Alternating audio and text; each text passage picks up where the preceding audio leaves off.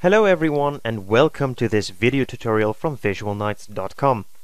In this video tutorial I'm going to show you how you can easily create a wormhole or hyperspace effect.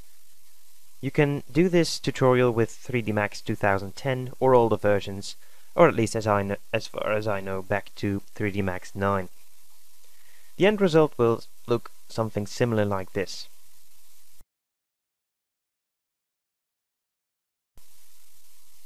Okay, let's get started. Go to your Helpers menu, go to the atmospheric apparatus, click on Sphere Gizmo, and then make a new Sphere Gizmo. Now it's important that you select the hemisphere option here, and now we have this half gizmo. We're going to turn this gizmo a little bit, 90 degrees to be exactly, so that it's nice and well turned on its side. Go to your left view and click on select uniform and scale it. That's right, it doesn't have to be perfect, by the way. As you can see, we have this really deep gizmo here, and that's needed for the deeper depth effect of the wormhole or hyperspace effect. Now that we've done that, go to your rendering menu and click on environment, or use the shortcut key 8. Go to the atmosphere tab and click on add. We're going to add a fire effect. Double click on it. First we need to pick a gizmo. You can click on Pick Gizmo and then select the gizmo in the field, or press H to get the gizmo menu. Select the gizmo and now you can see that we've selected gizmo. Okay, now we're going to play a little bit with those effects.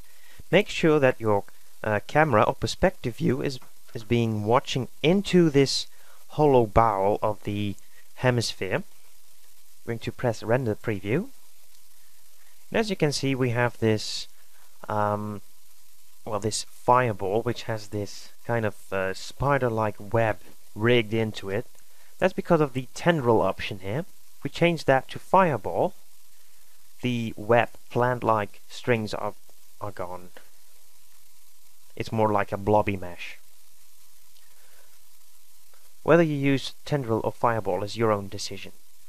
Now all these options here, well, they're actually more of like you have to play with them to get your final result. Also, the colors are something that you just have to play with, otherwise you cannot get the result you really want. I'm just going to use some simple colors here. I'm going to see what the effect does. Okay. The option Stretch is really nice because what this option does, obviously, it stretches out the image and it stretches out these light tentacles here, these tendrils here. So if we're going to set this higher to, for example, 10, you can see that it stretches out, but it's not really big. It's really small and blurry. If we're going to set the regularity a little bit higher, let's say to 5, the light will become a lot bigger. That's already better, but we still have a really small blurry effect. We're going to set the sample rate to 50. What this does, it creates more of the random lighting rays that are being cast from the middle. A higher density means that the fireball itself is going to be larger and therefore emits more light. So when we set the density to 30, this image will become a lot clearer, a lot brighter as well. But we don't want that, so I'm going to set it back to 10 or 15. I don't know exactly what it was. The flame size. The flame size is actually also the middle of this hemisphere. It stands on 35 now. I'm going to set it to 100. The flame size itself is going to be also very blurry, because the higher it is, the larger the flame will be, to cover an entire area of light. So we're going to set this a little bit lower this time and set it to 10. We already have this really nice a lot of random light beams that are being cast at you, and in the middle you still have this really weird vacuum where the light is being sucked into like some kind of black hole. Now watch out with adjusting the flame detail. When you have a bit of an older computer and you set the flame detail a lot higher, your computer will probably crash. Fortunately, my computer is pretty good for these days, so I'm going to set it to 40. Let's see if it actually adjusts something to this image. You might not see it directly, but there are way more curves in all these light beams, and the effect becomes way better. Now, something I'm going to show you is how you create an animation with this. Now let's say we have a spaceship that wants to go to travel into hyperspace. Now, when it starts, the hyperspace itself should be real small, the wormhole should be small. So we're going to set the regularity a lot lower. Let's see what it does. Oh, that's okay. But it's still too blurry. There are now too many rays, and we don't want that. We want it really to be blurry. So we're going to set the flame size to 40. See, okay, we have this perhaps unwanted hole here, but still a wormhole is something you don't really know what it looks like. So just use your imagination and play a lot with those values here. Also, the sample rate is going to be a little bit less, like that. Alright.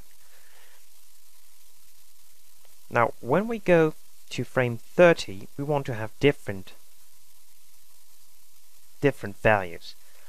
So we're going to set it back to what it once was. Alright. Set this back to 50. The regularity goes back to 1. As you can see, we have these changing red boxes here again. We had our flame size on 10. Oh, that's okay. You can see when you slide the time slider, these values are changing. And this is how it looks again at frame 30. Alright. Now this entire time warp or wormhole is going to be the exactly the same the entire ride along. Now how we can... Damn it, lost mine. Now if we move the time slider, there isn't going to be any changes in this wormhole, and we don't want that. The wormhole is a bit dynamic.